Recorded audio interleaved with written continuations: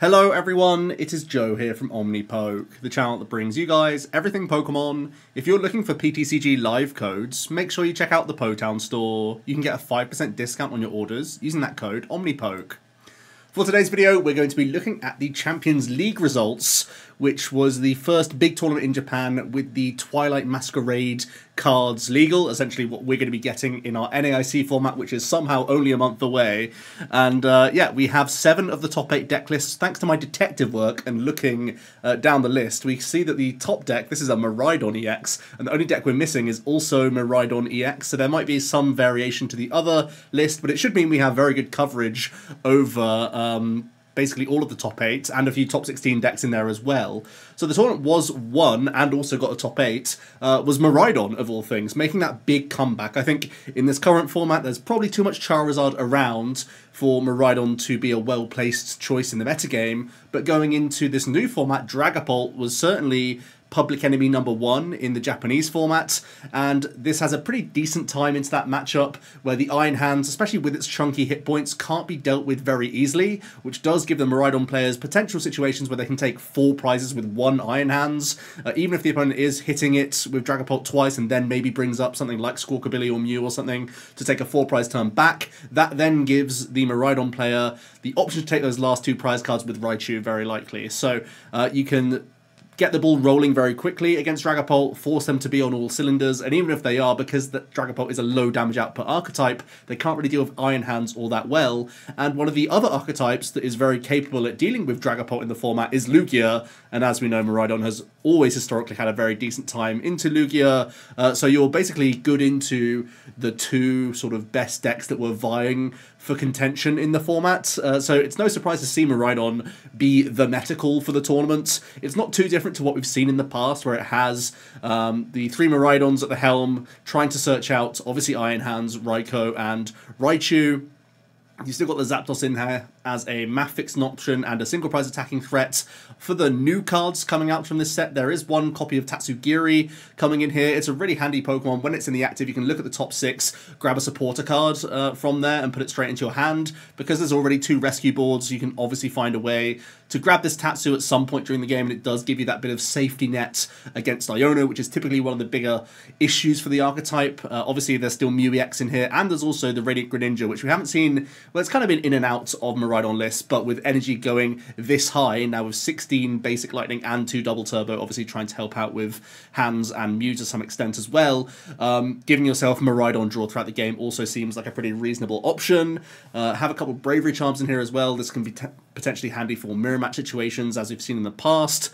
Yeah, I feel like with Charizard being far less of the big threat in the metagame, there's obvious reasons why Miraidon should be a valid choice once again. And this seems like a very streamlined list, which is obviously what you need in a best of 1 situation. Has all the draw engine Pokemon, has enough sort of help to get you over the line when you're getting hit with Ionos. You have enough on-board presence Pokemon to make things happen. So yeah, it seems like a really well-placed archetype, and it's probably going to be back on the map in this format as long as things play out how we are kind of expecting, because Dragapult has been absolutely smashing the City Leagues and also made top 4 at this tournament, so by no means flopped whatsoever, is still doing really, really good things. So it's expectation that Dragapult is going to be making waves this format. However, the other finalist deck was actually back to Gardevoir, which is a really interesting thing to see. The list is so crazy and so different from other lists that I've seen in recent City Leagues. One of the main standouts is that there's a Hyper Aroma Ace spec in here, allowing you to grab 3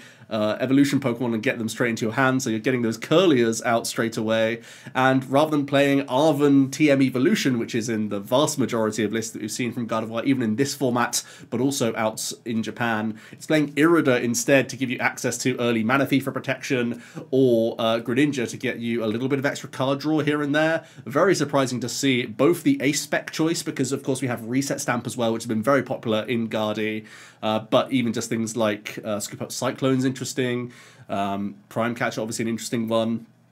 I think for the most part in Japan, the reset stamp has been the go-to for Gardevoir. So seeing Hyper Aroma as just a consistency card instead, very, very interesting stuff. And the trade-off of Arven versus Irida's weird because you're still playing 2 copies of Bravery Charm anyway. You're not going crazy with the Luxurious Cape, and you're not playing Hero's Cape as well. That's obviously another big A-spec that's sometimes a go-to. But you do have a Monkey Dory in the list, which I've been really, really impressed with, by the way. I've been doing some testing over the last 3 days. It's been a long weekend for us. We've had a bank holiday.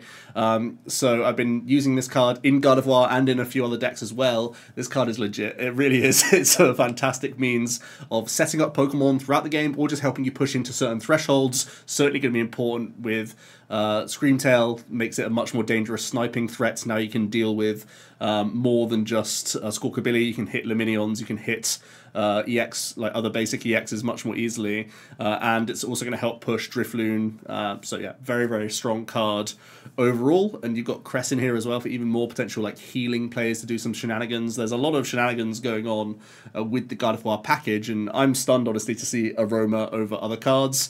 But we have seen some other like really copium like search cards in Gardevoir in the past. Like we've seen Great Balls even to an extent. I still feel like Arven Evo is probably going to be the go-to, because I do think things like Hero's Cape and Stamp are, I think, preferable. But again, it's a best of one format, so just having a Hyper Aroma to just play the game is somewhat reasonable. Some other big call-outs. The Temple of Sinnoh is becoming much more popular in a number of archetypes, not just Gardevoir are going to be playing this one.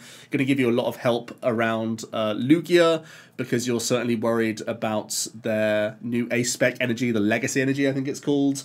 And there's a couple of other archetypes that want to use those colourless energy, but I think it's mostly going to be Lugia, but also there's a number of Pidgeot builds of Dragapult, which can play Neo Upper as well. Sometimes shutting that off alongside like Hand Disruption and stuff can be relevant, but I think it's mostly like a Lugia card to make life difficult for those sorts of archetypes, so that's kind of interesting.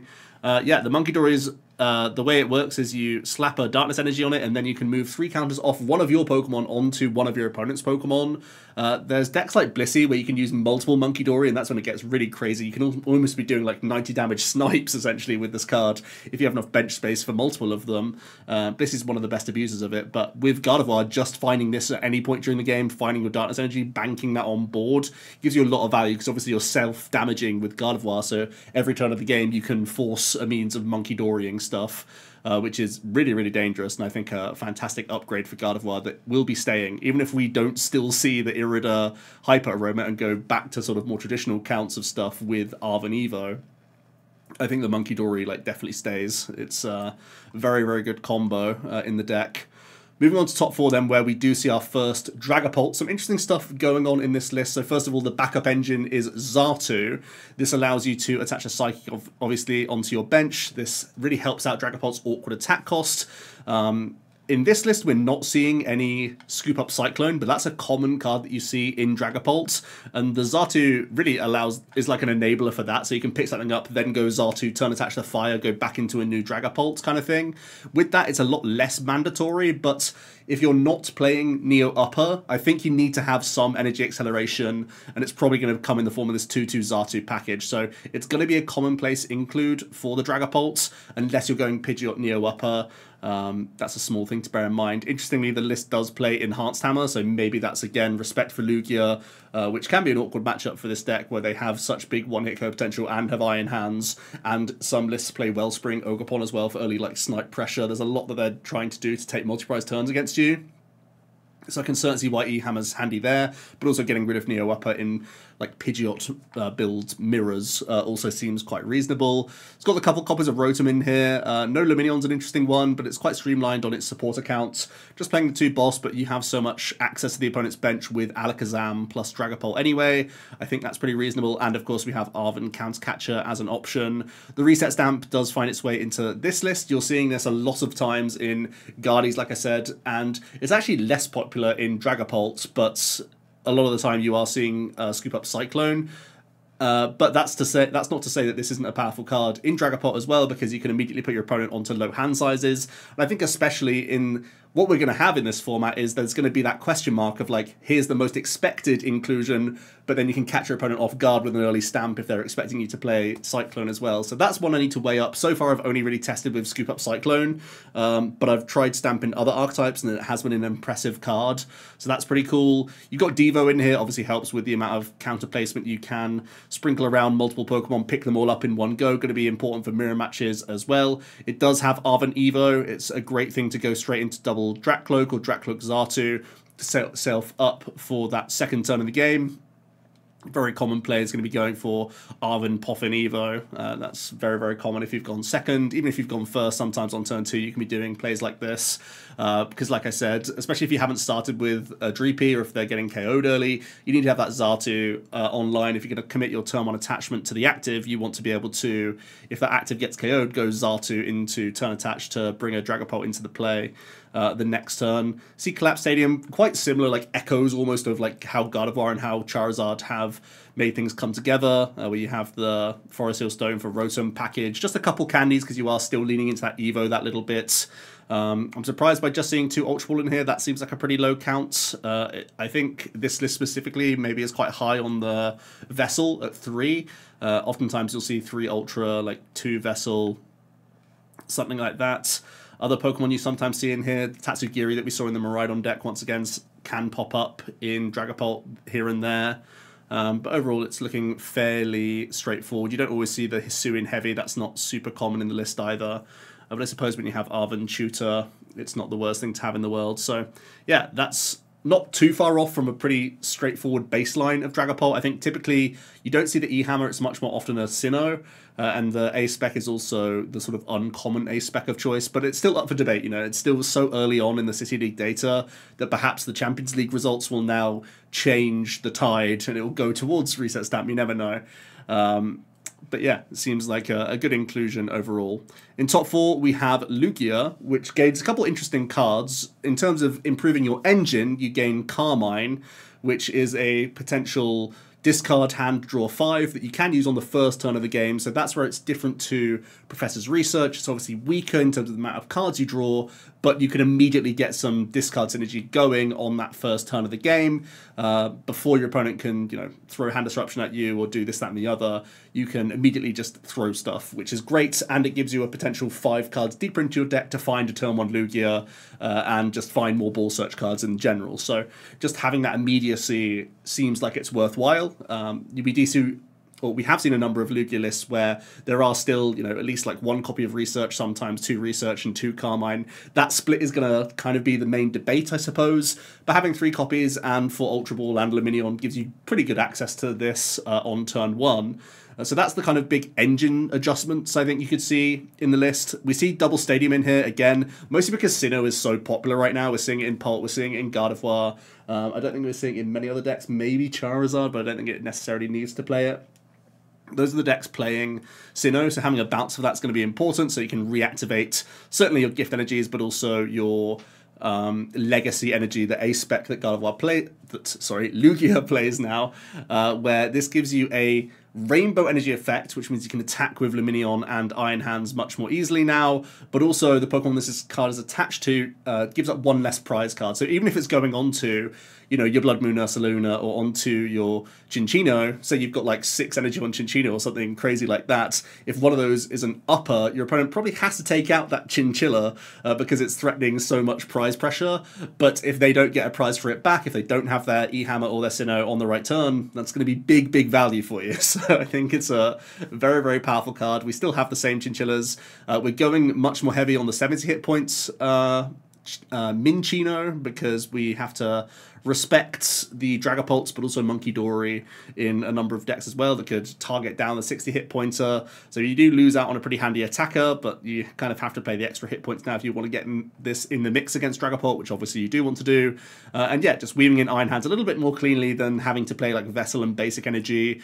Blood Moon also being a really efficient late game attacker, where obviously its attack cost is reduced similar to Radiant Charizard as the game goes on and as your opponent has taken a number of prize cards. So you can go pretty aggressively, committing to your Cinccino's, knowing you have like a 1 or 2 energy end game attack as well, which is pretty valid. So a cool engine upgrade and more reasons to play Lugia, I suppose, where you just have even more avenues for taking multi-prize turns, and you have a slightly more stable late game if you are having like ugly Carmines, awkward discards, or prizing a number of energy cards. You can still get over the line thanks to Blood Moon being a much more efficient attacker, and also I think in a similar vein, the fact that you can have Archeops targeted early, you still have Blood Moon which can catch you up as well. So yeah, Lugia also seems like a pretty decent archetype right now, certainly. We have another Dragapult list in top 8. This is also not playing Cyclone, which is super interesting because that's been the City League like go-to for a while. This one's playing Prime instead. Kind of interesting, obviously allowing you to just push things out of the way to capitalize on your counter placement is a big component of the archetype, because certainly if you're hitting into like basic EX Pokemon or whatever, you can push them to the bench and then finish them off with a sprinkle. So having that element in the deck is no doubt really, really important. You can see the double Sinnoh in this list. Usually it's just 1 copy, but sometimes you can go up to 2. Obviously respecting Lugia as like a metagame call, as I mentioned, is playing the Tatsu in this list. Still just playing the 2 Ultra Ball. These are some low counts when you want to try and get your Pult online. And it's playing the split of Rotom and Lumineon. That's a split that I personally prefer, just to get you in the game that little bit more. Obviously, Arven's a big deal when you are going second. It's playing the 5th Psych Energy, but nothing too crazy there. Sometimes you see 7 total, sometimes you see the 8 like this. But yeah, similar story here where it's the Xatu build rather than Pidgeot. This is the one I've played the most of. But I think Pidgeot is still an interesting one to have. And actually there's another engine here also in top 8, which is a Lost Zone predominantly engine, where you have early game pressure from Cramorant. You have the sort of stabilization sort of mid-game, where you have this great draw engine of Dracloak helping alongside your Comphase, and you have Dragapult being a really high damage output option, where you obviously can gate its out all in 1 turn. And then you also have the 1 prize Charizard as an option in here as well. It's kind of cool that you can play an entirely 1 prize game, just having Dracloaks on your board to give you just in general more consistency throughout the mid game. And having like Radzard as a great attacking threat is also pretty reasonable. But then when you need to, you can go for a big Dragapult play, and it can be burst onto the board as and when you like. So very dangerous. Obviously extra damage counter placement with Sableye means that you just have a lot to play around with, a lot of interesting, intricate strategy you can go in with these 2 Pokemon combined. So there is some decent internal synergy actually coming into the list. It makes your Buddy Puffin like way stronger as well. And with a breakpoint often only requiring 4, because you're obviously not too involved in getting gates until you are into that sort of mid to late game. It's fine to only have like a couple Comfey early and then have board space for Dreepies. Yeah, one I need to experiment with. Reminds me of a list that I've played around with for a bunch of time, which was the Charizard EX plus Lost Zone Engine package, which I've been lured into more than once for more than 1 tournament. So I'm certainly going to give time to an archetype like this as well. Just regular Lost Zone, even without this Dragapult, just very aggressive, like Sableye Cram has also been doing okay in City Leagues as well, which I think is an interesting thing to sort of keep track of. And then running out the last of the top 8 decks. Like I said, we're missing 1 Miraidon list, but that was the last top 8 deck. As well as this Snorlax, where 1 control Snorlax made it into the top 8 as well. As for new cards, we have this new Whistle, I think it's called, or is it a Flute? I can't remember. But it's looking at the top 5, forcing a Pokemon onto their bench if you find one from the top of their deck. And obviously giving yourself 4 attempts at this can give you a Pokemon to cheese and to try and block.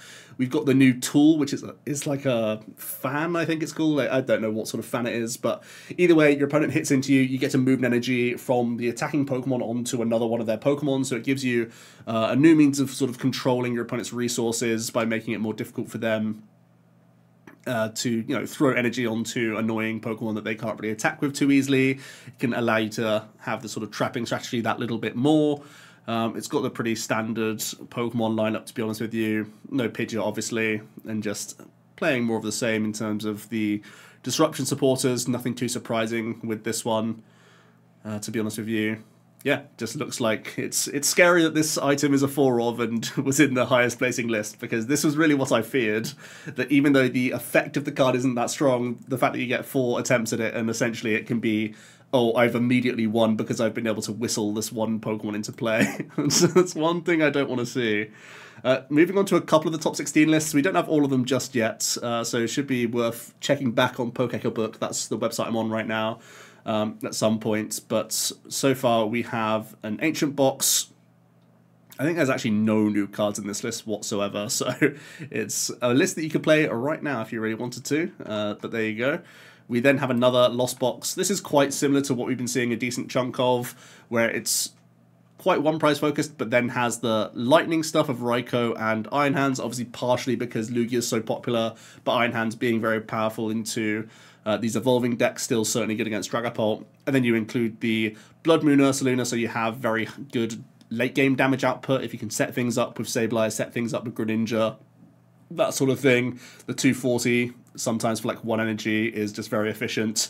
And one of the best things is that oftentimes to have high damage output late games with Lost Box, you had to try and piece together Mirage Gate combos. Now you just need to find a Blood Moon and attach to it. And that's a much better feeling, I think, as you're getting towards the late game. You are being hit with Hand Disruption. Now you only need to find one basic 1 energy, and you have Comphase, you have Rescue Emergency Board on it, you have Greninja, you have a decent number of draws to try and get there. So I think that's a much better feeling deck now, and your late game is much more secure, much more stable than in the past. So good time for Lost Box as well still. We have a couple other builds of Lugia. This one's not mucking around with any 60 hit points Minccino. As you can see, sometimes you see a split of research, but Carmine being much more heavily played between the two. This one even plays a basic lightning, which I think is super questionable, but there you go. And there's also the Wellspring Mask Ogerpon EX. What's interesting about this, so its attack is 100 to the active and a 120 damage bench attack. But what's interesting is you get to, or you have to shuffle the energy back into your deck. So you can use the Neo Upper, but not like sacrifice it, which means you can still access that same energy onto your Lumineon or onto your Iron Hands later on in the game, which is pretty powerful. And obviously it's a great way to take a 2-prize swing if your opponent hasn't been able to establish that Manaphy.